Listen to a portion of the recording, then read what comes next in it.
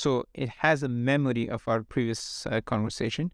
So that's why it will know that we are talking about the moon, right? Welcome to this crash course on LangChain. It's a framework for developing applications powered by large language models. For example, you can create conversational AI systems based on your own datasets. You can create personal assistants, question answering chatbots over your own docs, just like ChatGPT. It's a very powerful framework, and there are multiple modules that you can use in your own projects. In this crash course, we are going to be looking at all these components. So for example, it supports multiple models, including models from OpenAI, Hugging Face, and some Google models as well. Then there are prompts. You can define your own prompt templates to work with different large language models. It has support for memory. You can give memory to your chatbot so they will remember previous conversations. You can use indices to work with your own data sets. And with the help of chains, you can combine multiple models or different prompts to achieve different tasks. And then there are agents. So using agents, you can perform multiple operations. For example,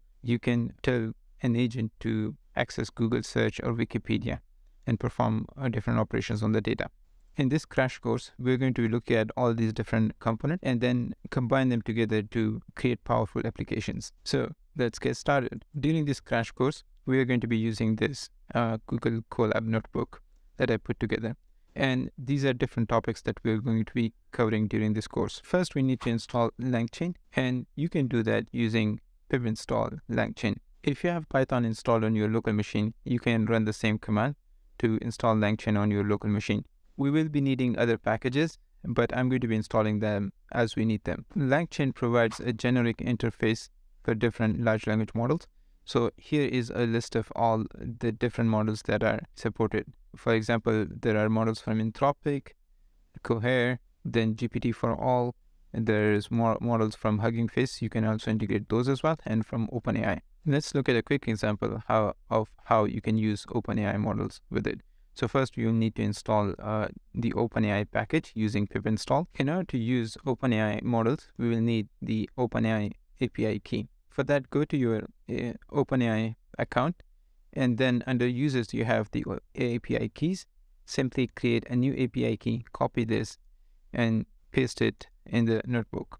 Next, you simply import OpenAI from the LangChain library, and then here we are defining different parameters. So for example, we are setting the temperature to 2.9.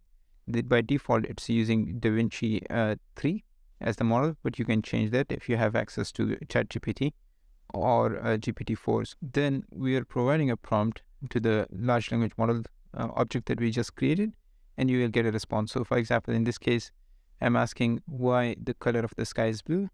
And the response is the color of the sky is blue because of the way sunlight interacts with the atmosphere. Now, OpenAI is not the only models that you can actually use with LangChain.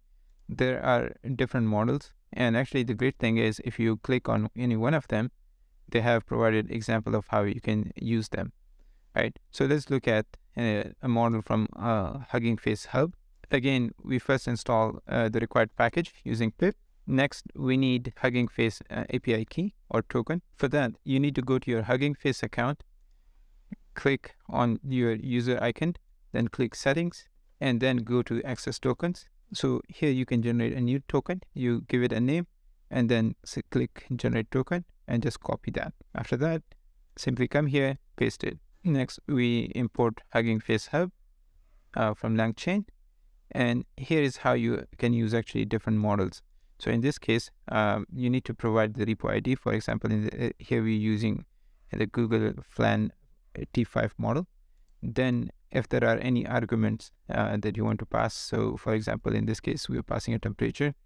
Let me change it to, let's say, a temperature of 0.9, and then the maximum length of the response. So in this case, I'm asking a question of why gravity is lower on moon compared to Earth. So let's run this, and it gives us response. The moon has a lower mass than Earth. The great thing about LangChain is it provides a very uniform interface that you can use with different large language models. Next, we will look at prompt templates. So LangChain facilitates prompt management and optimization, and a prompt template refers to a reproducible way to generate prompts. So it's very similar to F strings in Python. It essentially is a string, which has different input variables that the user can adjust. So for example, here's a template. So right, and there is an adjective, a poem about, and there is a subject, right? So we can use this as a template. To do this, we will need to import this prompt template from LangChain. Next, in the prompt template, you define what are different input variables. It's within a list. So we have these two input variables, adjective and subject, and then the template itself. You can simply pass on different values to your input variables using this format. For example, in this case, the adjective is sad and the subject is ducks. So the prompt will become write a sad poem about ducks. So now in order to get a response, you simply pass this on to your LLM. So here it is, right? And we got a response. Actually, to make it well formatted, I can simply print this. So let's print it. Here is our sad poem regarding the duck. Okay, now let's look at a more practical example of prompt templates. So you can use prompt templates to provide instruction to the language model, then a set of a few short examples to help the language model generate a better response, and then you can add a question at the end. So here is an example.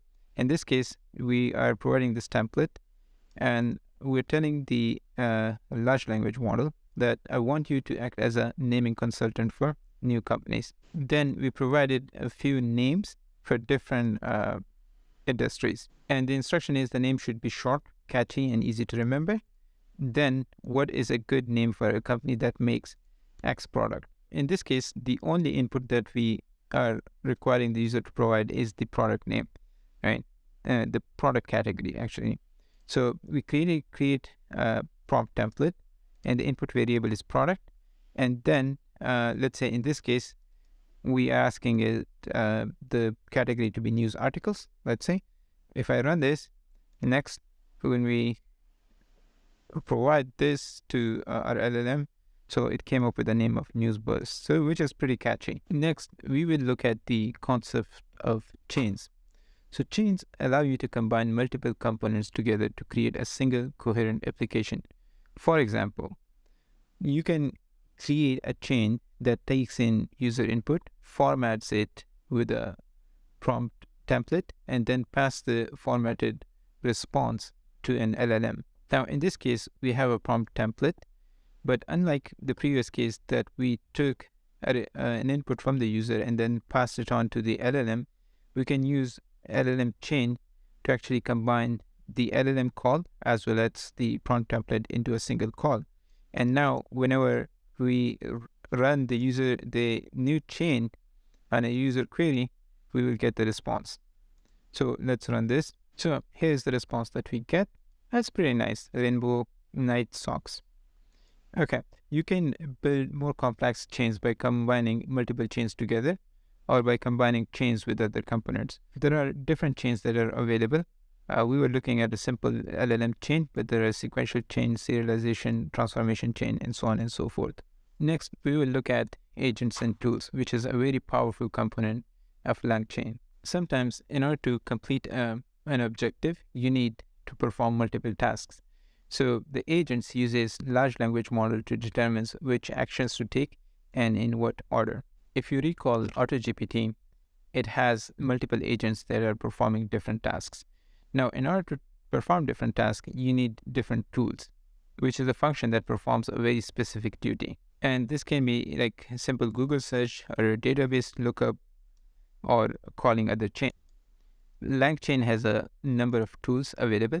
Here is a list of these tools that you can use in your chains. So for example, you can perform Google search, you can look at Wikipedia articles, and you can even do different tasks using Zapier. LangChain also has multiple different agents. For example, a zero-shot React description. So this agent uses the React framework to determine which tool to use based solely on the tool's description.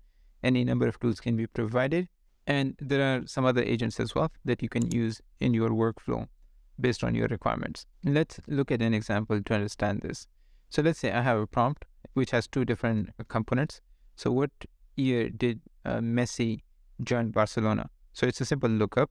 Then the second component is what is his current age raised to the 0.43 power. Now, in order to perform this operation, we need a mathematical tool. We are extracting information from Wikipedia. That's why you need to install the Wikipedia API. Next, we are loading this tools package or function, and then we're loading two different tools. One is Wikipedia, that is going to be used for information retrieval, and the second one is the math module, and you combine them with this large language model. Next, we initialize the agent. So we pass on different tools that it has access to, the language model, and then the type of agent that we want to define. So in this case, we are going to be using zero shot React description agent, and we set verbose to true so that we can look at the whole thought process. Lastly, we simply run this on our prompt, and you see it actually performs different operations. So let's look at this. First, the agent decides I need to find Leon Messi's age and year of joining Barcelona. So the action is access Wikipedia. So it looks up the article and creates a summary for that, and it goes through the whole information retrieval.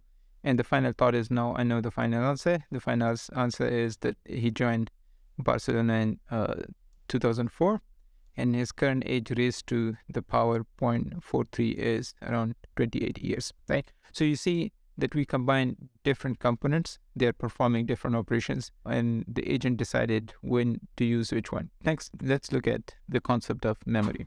So by default, chains and agents are stateless, meaning that they treat each incoming query independently. But in some applications, such as chatbots, it is highly important to remember previous interactions, both at the short term and also at the long-term level. So this concept of memory exists to accommodate that. Now, the way you do it is you create a conversation change. So we define our large language model using OpenAI. This is Text DaVinci 3. Then you simply pass on that LLM to your conversational chain. So for example, the first I'm asking it, hey there, right? And this is set to verbose, so we can actually look at all the outputs. The human says, hi there.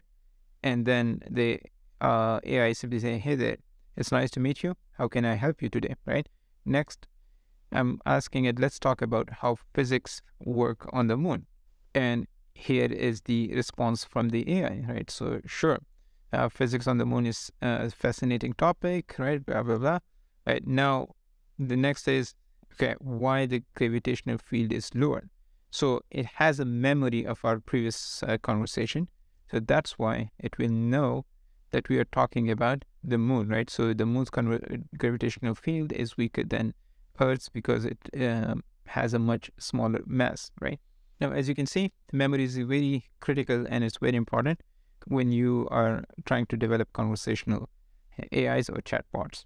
So far, we only looked at the use cases of how to use LangChain to interact with already pre-trained language models. However, the actual power of LangChain is its ability to have conversation with your data. Now, in order to do that, you actually need to access your data and load them. For that, LangChain has different document loaders. So for example, you can work with JSON files, you can work with CSVs, you can read emails, or interact with Google Drive, HTML files, Notion, PDF, right? So there are like a whole bunch of different file formats that you can easily work with, and this will help you read them. Now, the documentation is very thorough. All you have to do is simply click on any one of them, and it will tell you like how you can actually load them, right? So for example, here's a quick example script of how you can read PDF files. In order to work with your own data set, you really need to understand the concept of indices. Indices refers to ways to structure documents so that the large language model can best interact with them. There are three different concepts that we need to understand regarding indices. So first is embeddings.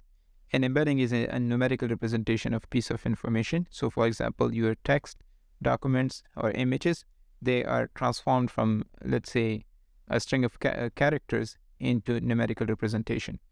That is going to be embeddings, and they are defined by the language model that you're using. Now, if we are dealing with very large files, then we need to divide our files into smaller chunks.